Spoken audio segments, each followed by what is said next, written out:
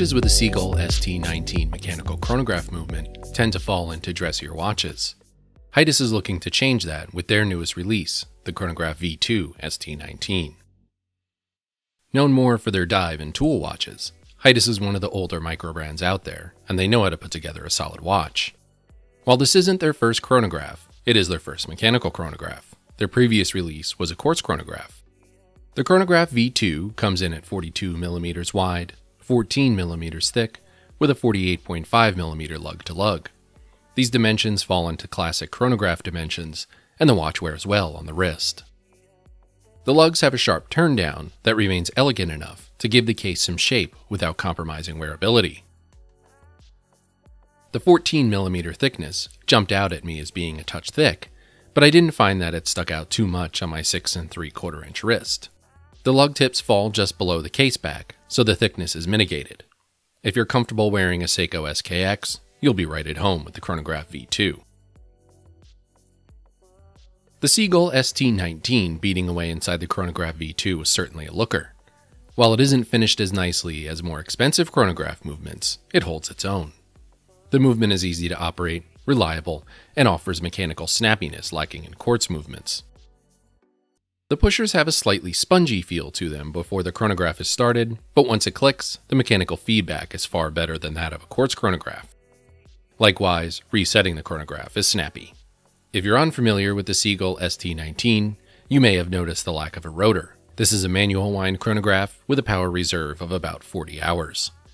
During my time with the Chronograph V2, I had no issues with the movement whatsoever. I've reviewed a few watches with this movement and have always walked away happy with its performance. A phenomenon I've noticed with Seagull ST19 movements is that they seem to find their way into dressier watches that feel fragile.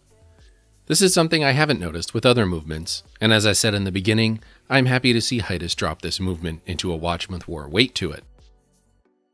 Watches that use the Seagull ST19 often tend to share a lot when it comes to their overall case and dial design. The Chronograph V2 isn't heavy per se, but it has a satisfying weight. I remember when I was picking out wedding bands with my wife, I noticed how much more satisfying white gold felt compared to silver. This is the exact feeling I got when holding the Heitis next to some other watches with the same movement, like the Gakoda W02. It's a watch that feels good and delivers the kind of wrist presence many brands strive for, yet often fall short of. I didn't notice how complex the dial of the Chronograph V2 was until after wearing it for a few days and constantly reading the time. The Chronograph V2 has 2 sub-dials, thus creating a symmetrical dial. The 2 sub-dials show running seconds on the left and a minute totalizer on the right. Heitis chose silver sub-dials with concentric rings and a maroon outline for each. The sub-dial on the right has alternating maroon and silver accents. This is a simple touch, but it helps it quickly differentiate between the 2 sub-dials. The Heitis Chronograph V2 feels more like a diver chronograph, and although that may not have been Heitis' intention, it speaks to how solid it feels.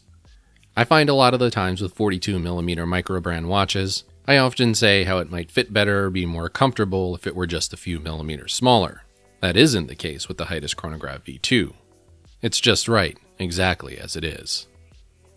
Thanks for checking out the video review, and for the full written review, head over to watchclicker.com.